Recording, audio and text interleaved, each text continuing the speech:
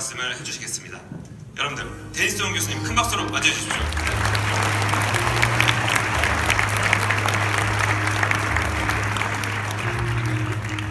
네, 안녕하세요. 반갑습니다. 데니스입니다.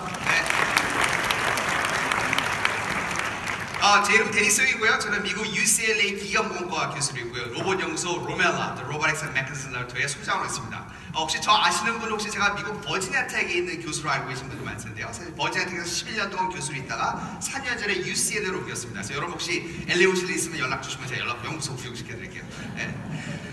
여러분 보려고 비행기 타고 막 날라왔어요. 자, 오늘 몇 월 며칠이죠? 오늘 4월 1일. 오늘 만우절 조심하세요. 낚이지 않게. 근데 오늘 제가 강연할 내용은 다 진짜예요. 자, 오늘 강연을 시작하기 전에 저희 연구소 로멜라에 대해서 좀 아시면 더 재밌을 것 같은 사진을 몇 장을 갖고 왔습니다. 저희 연구소는 대학원생 한 18명, 학부학생 20명으로 해준 규모가 큰 연구소인데요. 다음번에 진짜 저희 연구소 오시면